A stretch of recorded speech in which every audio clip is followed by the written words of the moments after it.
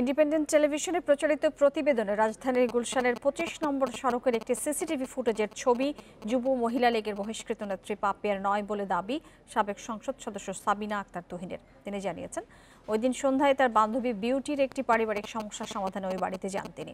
চাঁদাবাজি কিংবা বাড়ি দখলের কোনো উদ্দেশ্যে সেখানে ছিল না।